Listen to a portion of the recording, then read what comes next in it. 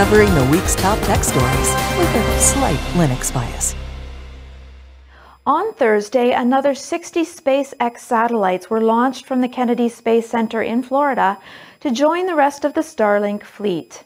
In just the last month, there have been 3 successful launches and deployments, making SpaceX the largest fleet of satellites in the world, with more than 700 currently in orbit.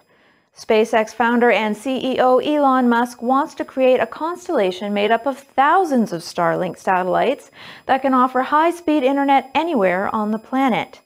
In March, Musk said that at the Satellite 2020 conference, "The world seems to have an insatiable appetite for bandwidth. We're certainly happy to launch other satellites." If our appetite for bandwidth was insatiable before a global pandemic, we're even hungrier now. The plan is to ultimately create an interconnected network of about 12,000 small satellites in low orbit around Earth. Using a small dish, customers will be able to connect and get fast internet speeds, with rural and tough-to-reach areas being the primary market.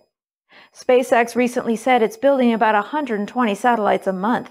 Astronomers are concerned the extra points of light will make it harder to observe the night sky. Analyst Carmi Levy says, "They're trying to look at things far away in the cosmos, and you have all these pesky little satellites orbiting in front of them, causing streaks across their imaging."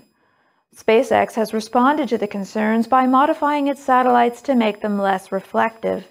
The company hopes to use Starlink Internet as a way to fund the company's vision of going to the moon and to Mars. SpaceX says the service will first be available in the US and parts of Canada. Public trials are expected to take place later this year.